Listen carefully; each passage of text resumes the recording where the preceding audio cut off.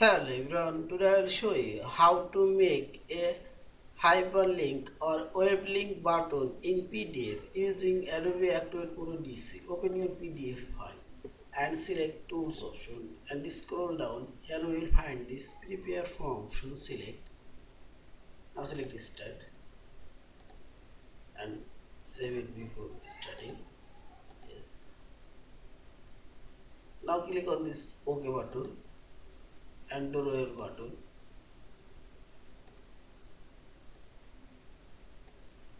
Now select right button for properties and the right option. You can change box name from field visible, invisible or read only, and appearance option. You can change border color. I make this no color, no fill color.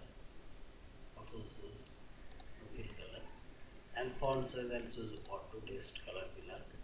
Now select option and type here your box inside name that is visible. I'll choose and select action and select here open a web link. Add. Now type here your web link. So and select OK. Add close and select preview and click here and see this.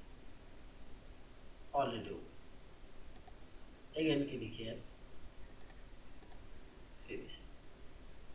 In this way you can add your web link or your website link. Yeah, this is. Thank you for watching. Please subscribe, like, share and